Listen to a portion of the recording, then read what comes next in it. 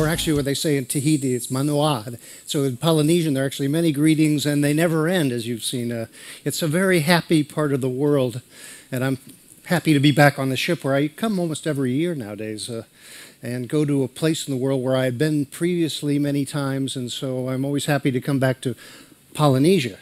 Before I talk about that, I'd like to just say I'm here with my good friend Julie Warden, who's my diving companion and a champion freestyle diver, by the way. And so we'll just have to go jump in the ocean yet again. We did yesterday, and I'm sure you've already had a lot of experience in Polynesia. This is, of course, a very large part of the world, and Polynesia, as you know, it's Greek for the many islands, and it's referred to as also different from Melanesia, Micronesia, and these are terms that the European explorers gave to this area. Melanesia being the darker people to the west, and Micronesia being islands to the northwest of where we are. But Polynesia is its own cultural entity, but it's so vast, and it takes up almost an immeasurable size of the world, larger than South America or North America, maybe the size of Africa even, some 200 million square miles of ocean with tens of thousands of islands spread, as one writer said, like stars on the ocean. And so you have more islands than you'll ever be able to visit, and I'm going to show you the ones we've been to and a few that we'll never get to, just to give you a general sense of it. But this is the Polynesian Triangle, so that you have the French Polynesian group all the way down into the far right-hand side of Rapa Nui or Easter Island, Pitcairn, Rapa Nui being part of Chile, Pitcairn being a British territory, and then you have all the way up to Hawaii, then across to the what they call Kiribati, the many islands in northern Polynesia that are stretching across near the equator, then down into Tonga, Cook Islands where we're going, and then of course the biggest of the Polynesian islands being Aotearoa or New Zealand. And this was a remarkable feat that people would come from, that's believed by DNA evidence, from Southeast Asia, mainly Taiwan and further south of there, that started voyaging in ever larger canoes, and for about 1,000 years settled all the way through various islands, came to the Cook Islands, and actually Raiatea is considered the home island of the culture, because from there they went further south and further north to Hawaii, and then all the way down to New Zealand. And this is quite a puzzle, because the Polynesians were traveling when Helen was in Troy. This goes back into almost prehistory, and of course the people did not keep written records, but they kept an oral tradition of stories and historical memory, which has come down to this day. And then archaeologists have been finding more and more of the early buildings, marea, they call the foundations for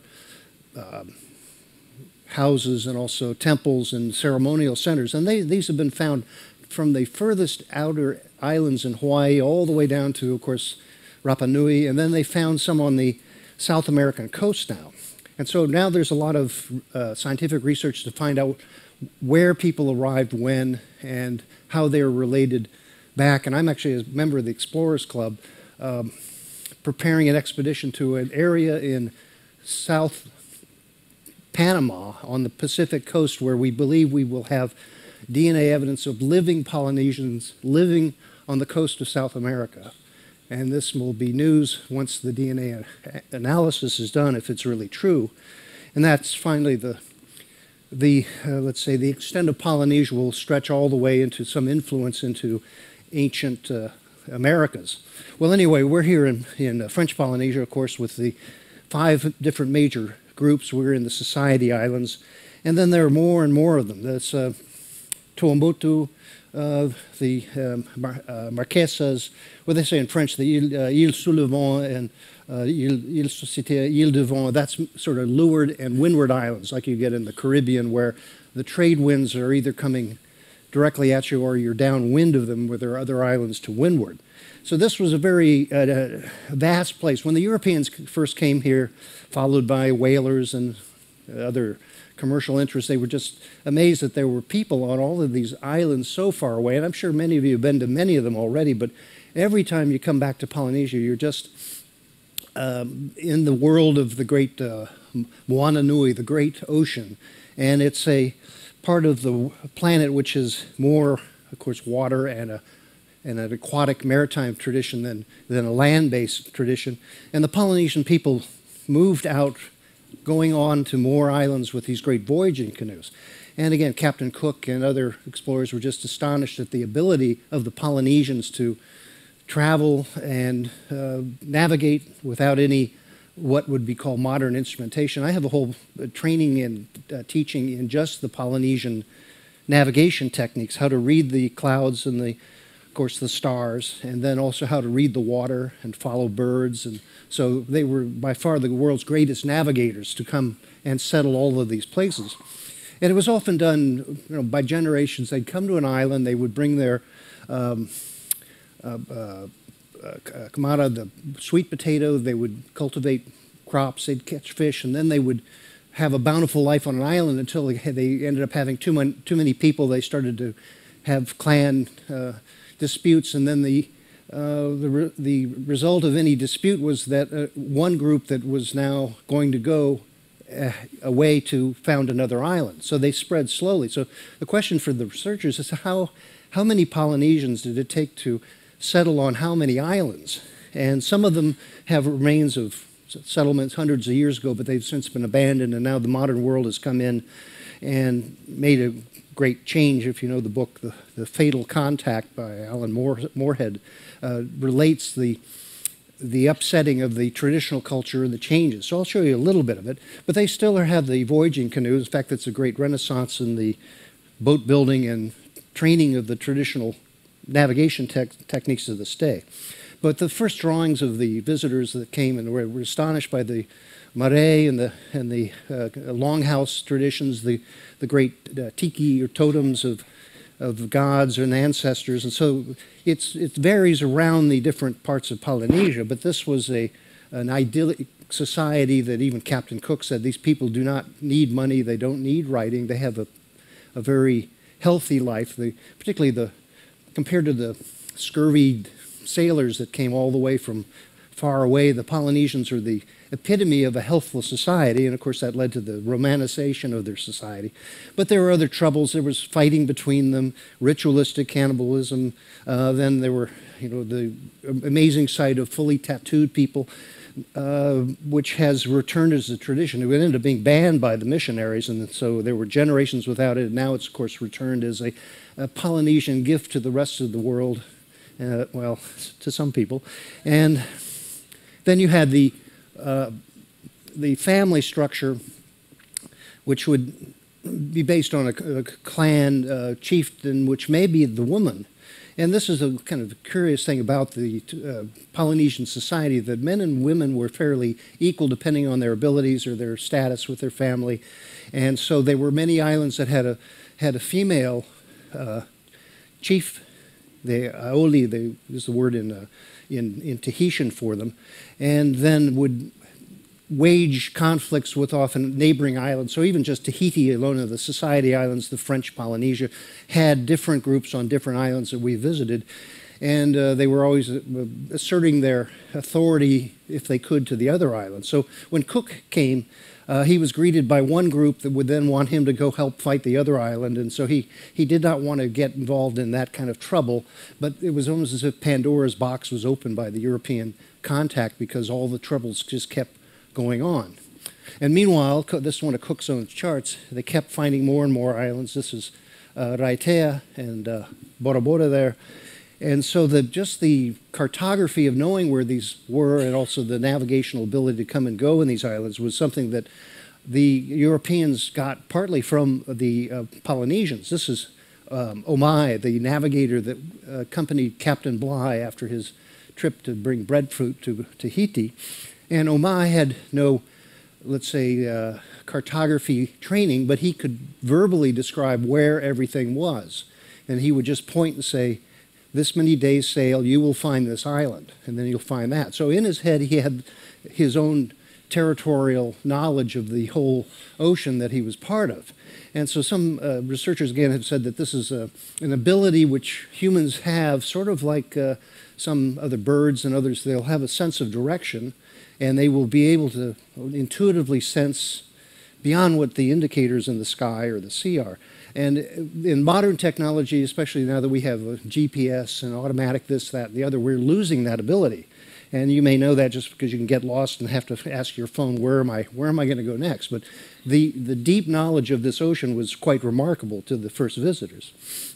And as the Europeans came, it became complicated because you had the competing European empires and then the Americans and then the Japanese, and everybody over the last couple of centuries come to take a piece of Polynesia, much to the, if not resistance, to the dismay of many of the people in many of the islands.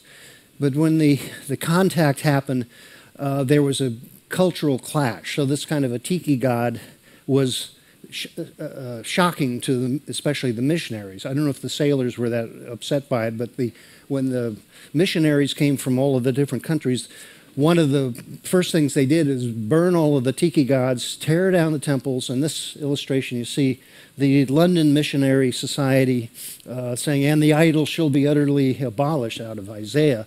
And here they are gathering all of the pagan ritualistic items to be burnt. Some of them ended up in museums. But there was a great cultural, I'd say, genocide all through Polynesia because they were no longer dancing naked, they were no longer tattooing, they were no longer worshiping the war god or the sea god. They had to convert to nominal Christianity. And in just Tahiti, the contact meant that the missionaries would force the clan leaders of the Queen Polynesia, this is actually in Tahiti, to lead the people into the new faith. So that's where you see all of the different islands. You have all these churches and you have a very vibrant Christian culture. The curiosity is that they are Christian at first, but they don't actually follow many of the commandments, let's say.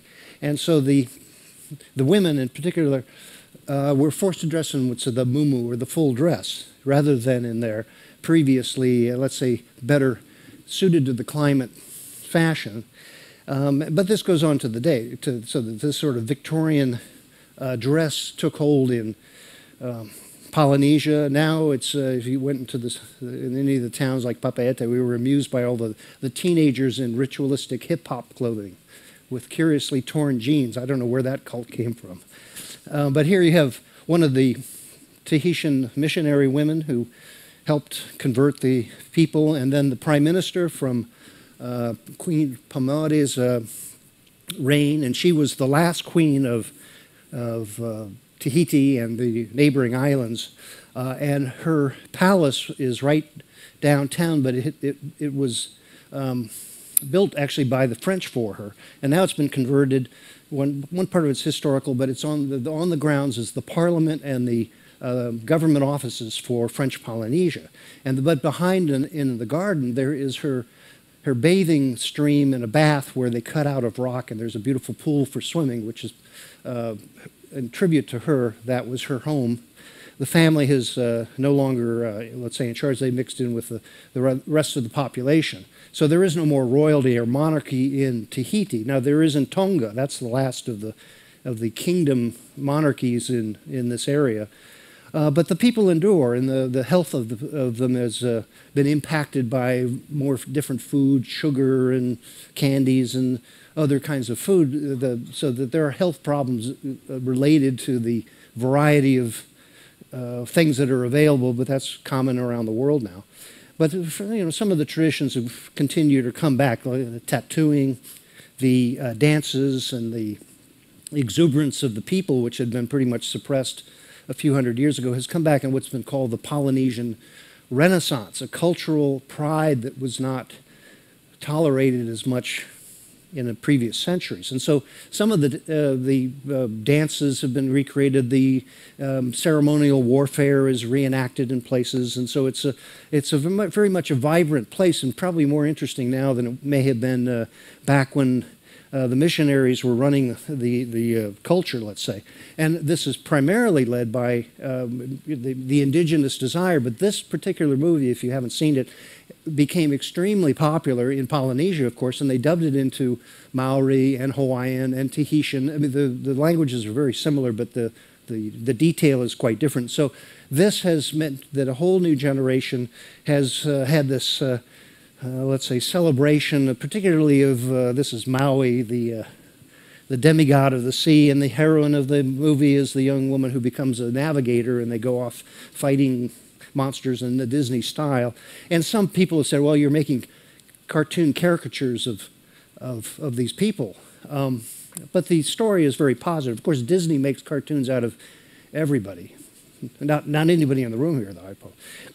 But that's a palpable difference from when I first came to this area maybe 20 years ago. And now there's a lot of resurgence of traditions and pride, and in fact some belligerence, let's say, because there's always been an element that wanted to kick out all of the foreigners, particularly the French in Polynesia, and make a Polynesian nation. Except it's so far and so little bits of land, it's very hard to make a united nation out of so many places. So now there are these different subgroups in Polynesia that and different islands that more or less stay fairly independent, but mainly because they're so far away from each other. So this is one north of Tahiti. I don't know if you've been here on another trip, Whakarava, which is a classic atoll with this great fringing reef. And so many of them look very similar, but the remarkable thing is about these islands is they are usually a volcanic rise that gets a coral reef around it. Then the volcano subsides and sinks back in the ocean, but then there's this beautiful salt lake in the middle of them. And this is, I'll talk in a few more days about just the oceanography and geology of the Pacific and Polynesia. But when you go any of these islands, you'll see the efforts to make it part of a larger economy. This is the old lighthouse. And once the Europeans came, they had sail ships and they took over the trade. Actually, they banned the native voyaging because they wanted to control the trade between the islands. And so you have the remains of that kind of colonial effort. But of course, in our modern time, it's turned into tourism and resorts and things. So even the faraway islands often have some bit of services for visitors. Whether they have a dock or not, or a gap in the atoll, is what usually determines whether people can get there, or an airstrip.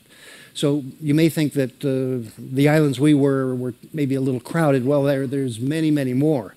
Yesterday, we asked our dive master where he liked to go diving the most, and his answer is, there's so many islands, you can't live long enough to experience them all. And so this is why it's sort of the more than Polynesia, it's almost an endless expanse of different islands. There may be 10 to 20,000, depending on what you count, what's above sea level.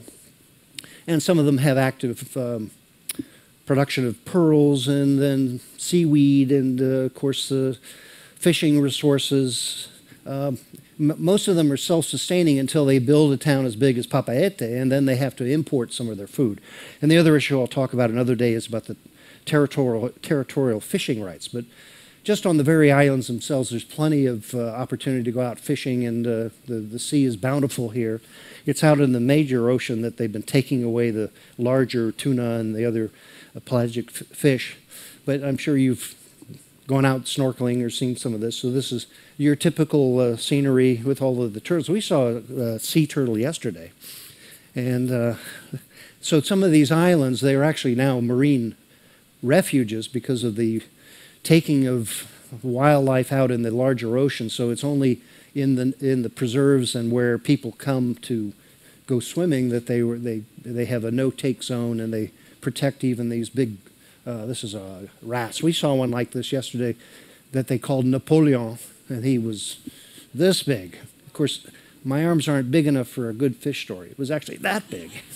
And when it saw us, he said, oh no, we're small fry. Anyway, but you can go down and see the endless variety of all the fish and looking the eels. One of our fellow divers took a picture of one of these flaming nubibranch swimming worms, which are quite remarkable. And then all of the parrotfish and the butterfly fish and the snappers and et cetera, et cetera. You can, if you don't go diving, you can see it snorkeling. You can see much, but we were diving off of a place off the outer reef where the boat was surrounded by sharks. Just the welcoming committee, that's what we were told.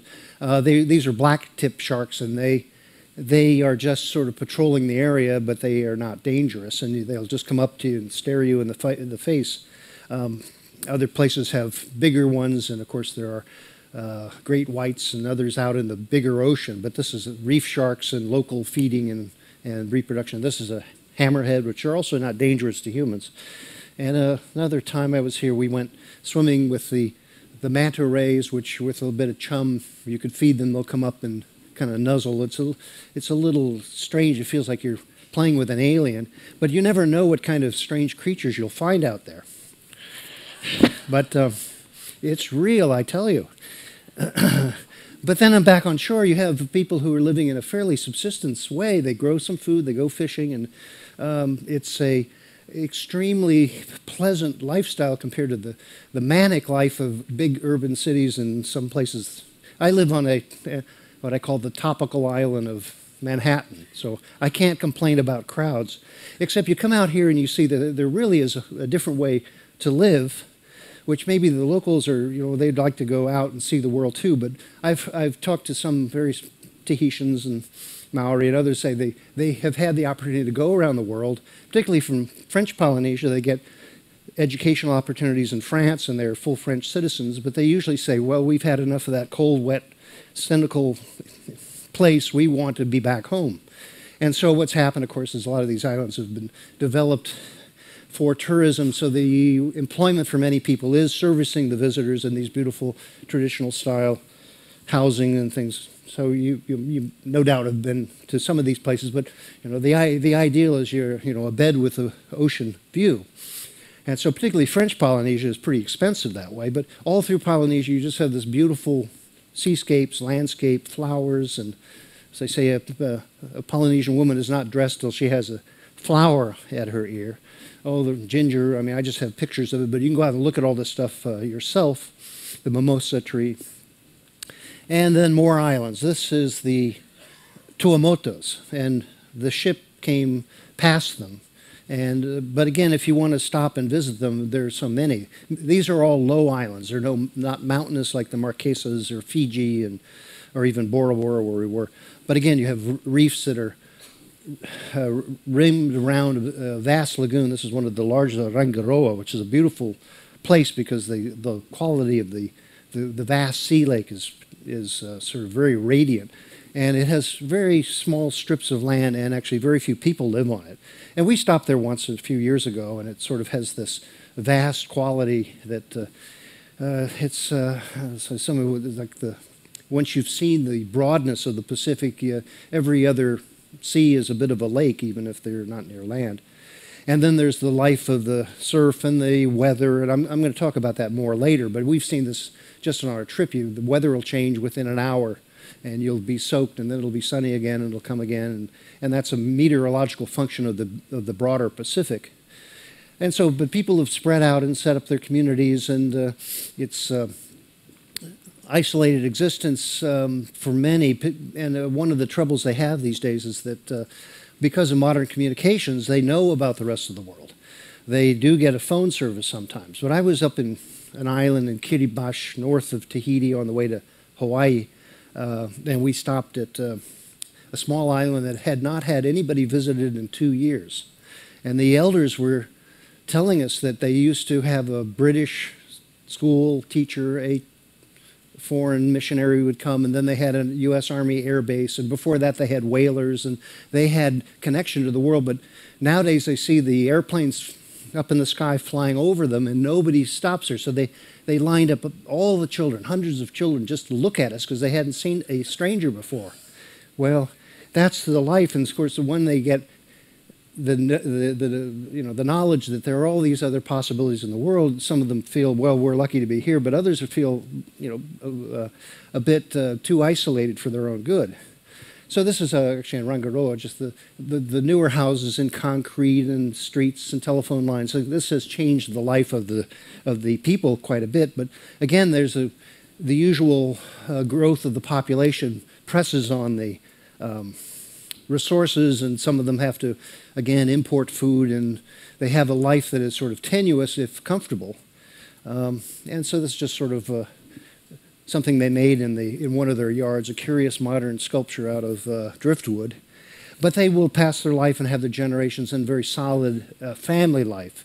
And they are, let's say, very affectionate and devoted to their family, and respectful of their elders, and things that some places we don't have so much of anymore.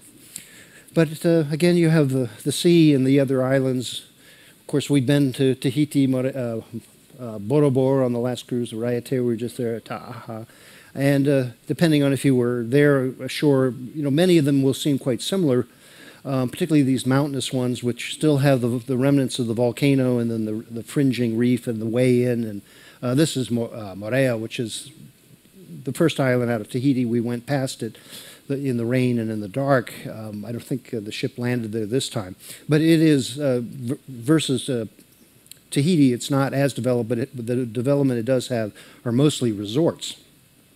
And this is always an issue, whether they'll allow more building and higher development considering the demand on the resources. But this is now the life of many of these islands. If they are developed for tourism, that's where the economy tends to, in addition to their agriculture or whatever fishing they might do.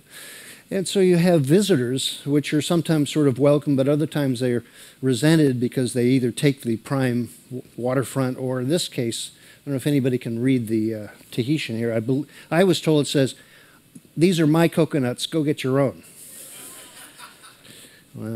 But it's inland. It gets to be a rainforest jungle that much of it has been cleared for pineapple, sugarcane, other crops like that. So Morea has a whole central valley, if you've been up in there, which is full of agriculture, mainly for the markets in Papeete.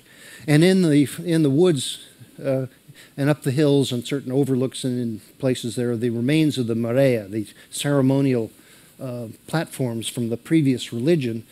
The biggest one of all is in Raiatea, the mother Morea, they call it, where it's on the south coast of Raiatea.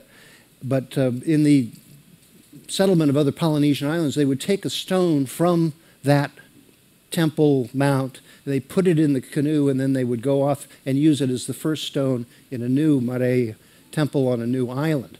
And so this is a curious culture that the stones were actually holy, and they put it in the center of the canoe, and for months they'd go out until they decided where they're going to build another one.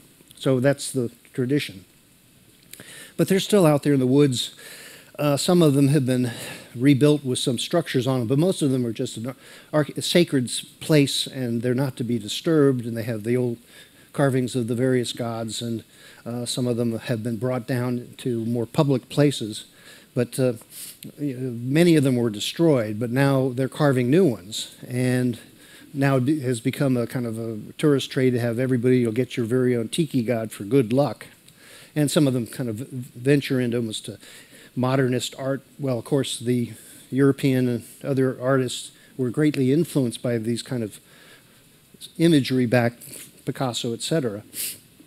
But again, the contact meant new problems. Now, this is a picture I found or a poster I found in Morea about that still they have trouble with malaria, dengue fever, and AIDS and things like this that have been brought in. But this is probably the worst, alcohol. And so the local people are, encouraged to stay healthy. They're in a healthy environment with a healthy food usually. And but the modern society is still a bit of an affront to the traditions, and then even the culture here. This is on Morea, one of the eight-sided church, and with the canoes out front. And of course, we were just in Tahiti. This is now we've already been back from there, and Papeete is certainly the center of all of French Polynesia, and many people say that's such a big city and too crowded and too noisy. Well, again, it's a matter of your relative interest, but it's the important commercial and political center of the country, and you will see the French flag flying proudly. But France and Polynesia have had a difficult relationship because of the nuclear testing down the Gambier Islands. And ever since that happened, there was such anger in Polynesia that the French government under Giscard d'Estaing agreed to subsidize Polynesia and to make sure that it had new roads and free education and medical care, things like that. And so a friend told me that, true or not, that if you are in Polynesian and French Polynesia and you want to get a truck for your business or for yourself or get a car, you can apply and you'll get a free loan and they'll give you your car. And then if you apply again, the government authorities will forgive the debt. So that's sort of a subsidy at that level even. And so this is the Polynesian flag, you may have seen, the French Polynesian flag, which they didn't really include the tricolor in it. But anyway, there's the voyaging canoe in the center of the consciousness of the culture of the people. Well, Papeete, we were just there, so I won't go on about it, but it has its main road, and the road goes all the way around the island. There's not much that goes up the hill very far. So this is what creates a bit of congestion, especially in Papeete, as this commercial center with that. If you went to the great marché municipal and saw all the products that come in from all over French Polynesia, and they have their own money. You may have seen these beautiful coins of the Polynesian franc. They don't use the euro, even though they are part of the European Union. And then there are other communities. The Chinese community, I note this, the Tong House there with the emblem of the nationalist Chinese. Another issue is the other political relations, but I'll go on to that another day. Then if you didn't go see Matavai Bay, where Captain Cook came and settled and did his observations of the transit of Venus. This is a beautiful park that's just south of the main city with a lighthouse and then memorials to, for instance, the Bounty, which came here and stayed in the bay. And it's a beautiful park, and it's usually people on a tour will go there. And then out there in the bay, which is a very calm side of the island, you have kids learning how to sail and swim, and it's a beautiful place, unlike the center of Papeete. But this is a sign I took up there, Mon spot c'est pas le poubelle. This is my place, don't make it full of trash. And also, if you're going to surf today, you should surf tomorrow, you should clean up today. Well, and the island is, big and has these beautiful the Diamond Mountains up on the very peaks of it, which are not easy to get up to. But that's the home of the gods in Tahiti traditionally, the island of Tahiti. And then they would give their blessings of fresh water, come right down to the shore. And of course, this climate means you get plenty of rain, and there's always plenty of water. And it's a very, I'd say, a healthy place. You can take an outdoor shower in many a place. And you were here, as you can come approaching right from last night. This is Bora Bora. And I think I heard last week that when you went there, it was raining and you didn't get a good view. But anyway, this is what it looks like on a nice day. It's been called the world's most beautiful island, but there are a lot of competitors in this part of the world. And it was not really accessible until on the top side of the picture, there was a big cut put through the reef by the U.S. Navy to make it a Navy base in World War II.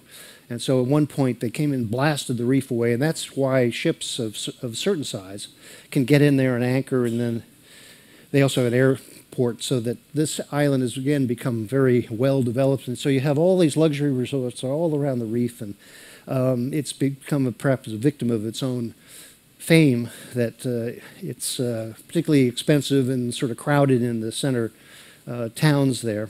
But if you get out on the reef, it's a beautiful place with all the outlying motu, they call them, the little islands that are in the lagoon and on the shore. And so this is, again, beautiful snorkeling and diving. And it's a very happy island because everybody's going there for the pleasure of it, which is in the beauty of it. And here's a view from up on the higher peak, but many of the developments are out on the outer ringes, and the interior is left as a natural preserve, particularly so they'll have fresh water all the time. And so the views go on. I've been there myself a number of times, and this is sort of the place you just don't want to go back home, but it's a very rugged island. So there are hiking trails up to a place where there was a gun emplacement back in World War II, and that's one of the things you can do, ride up on in a four-wheel drive to get up on those peaks and see the whole island. Again, the Catholic Church down in the town, and some auberge, sort of simple housing to match the overly developed, perhaps meridians and fancy hotels and resorts. But this is the road up to the top of the mountain where the guns were placed in World War II. But there never was any fighting right here. This was a base that meant that the forces moved further to the west where the battles were. So Bora Bora and Tahiti were never affected by World War II. But they are certainly affected by this kind of development. You see, this is the iconic resort bungalows out over the water. I don't know if anybody's had a recent honeymoon to go out there, but they're about €1,000 a night to be out there over the water and have your special time. And this is, of course, why France doesn't want to give up French Polynesia, because of romance, which is a national policy of France. Excuse me if there are any French in the audience. But anyway, that's where Bora Bora and Tahiti will always be probably part of France, just because they want to have a place, sort of the last bit of empire that is so beautiful. They'll do anything to keep it. But we'll see. I had a friend who was an anthropologist, and he was stopped in Papeete by the French Secret Service to see whether he was organizing a rebellion. And he lived on an outer island, but he was an academic, and he had been going around so long, and he answered the police. He said, Polynesian people are much too kind and generous to have a political revolution, because they may talk and complain a bit about being part of the French nation, but basically they're not going to have an uprising because it's the weather's too nice. Anyway, there are all these other beautiful places. This is an island just north of Tahiti, which is where Marlon Brando moved and had a house in his later years. Now it's a resort, but there have been proposals to develop this and other atolls so that they will take the pressure of tourism and development away from the developed places already and build artificial islands, reefs, and or what they call seasteading, new communities out, either floating or built up on a reef, that will then take mass tourism, either off of ships or airports. And these are projections, and I don't think they're going to happen because either of sea level rise or just engineering problems. But there have been many conception about how do you have communities that are out away from the troubles of the world and have maybe floating gardens and things like this. But this may be the future, but I don't know, because it kind of takes away a bit of the charm of Polynesia to be living in a bubble like that, but we'll see. Anyway, I'm going to go on till my end here. I'll just show you a bit of the Cook Islands, which are an independent country. They were granted their independence from the UK so that they would be in association with New Zealand. So they have their own flag, which curiously has what looks like the EU symbol on the Union Jack. I don't know if they're going to change it. And the Cook Islands they've been called the more natural and undeveloped counterpart to Tahiti, right across the sea. And we'll see that it doesn't quite have the development that the society of Tahitian islands have. But there are about 15 major islands, grouped to the north, grouped to the south. Many a little islet. This is called Puka Puka, which looks like some sort of a creature, but it's actually an atoll with a spit. And then there are other ones that are almost rectangular as an island. Again, most of them don't have much development, so the budget travelers and others often go to the Cook Islands because it's not as expensive as French Polynesia. And there's, again, plenty of islands. This one is quite remarkable with its sort of mouth opened into the lagoon. But we're going to Rarotonga, which is the main island that has an airport and the main political commercial center on Rarotonga, which is, again, a high volcanic island and a ring road and then reefs around it.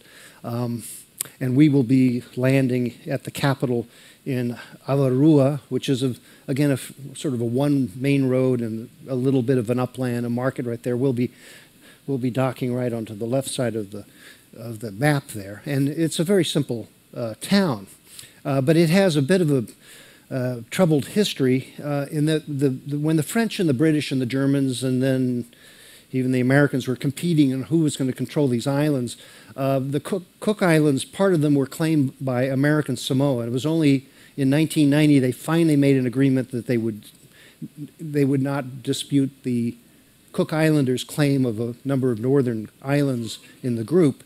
But going back even further, they had a problem of the Peruvian guano trade sent ships to capture labor, and what they call the blackbirders would come and they would enslave the Cook Islanders. And the Royal Navy at the time had a mission to stop slavery. And so they came in and they took the islands to protect the people, and then they made the Queen in charge. But it's since gotten its independence. It has its relations. They even welcome tourists like Hillary Clinton. She needed a day off. But again, it's part of the larger canoes culture and the resort culture, and it's again a similar place, but it's beautiful and a little more simple and a little more quiet. So I'm going to leave you with one last saying, which is actually a Polynesian sea chant. When you're out in your canoe voyaging, you will say, "Let the calm be widespread, and let the sea glisten like green jade, and let the shimmering warmth of the eternal summer ever dance across your sea path." And with that, I wish you a bon voyage. It's my pleasure to be aboard with you. Thank you very much.